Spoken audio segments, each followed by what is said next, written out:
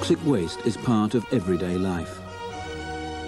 It's the byproduct of the manufacture and packaging of ordinary household items. Mercury, cadmium, lead, arsenic, cyanide and acids. Chemicals which attack the heart and chemicals which damage the liver. Waste which poisons the nervous system and rubbish which injures the lungs. It's said that the waste created by throwing away just 3 watch batteries could kill a child.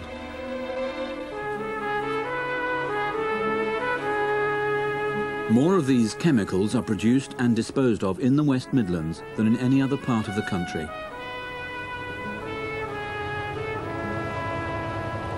Four years ago, ECO took a critical look at how the region was coping with the problem. It came up with some disturbing findings. Over the road there was a properly licensed site which began to be used for the disposal of toxic wastes.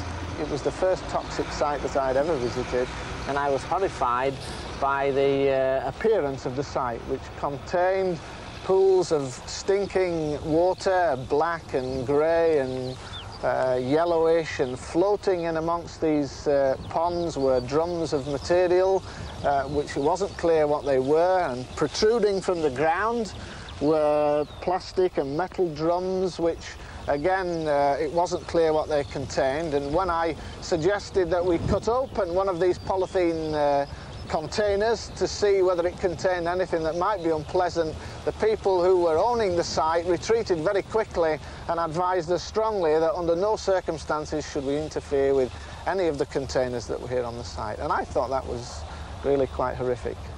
Generally, I think that many authorities struggle with little or no resources to do the job properly.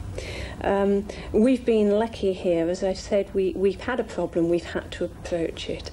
In the early days, I did have it put to me that we only had problems here because we weren't looking for them.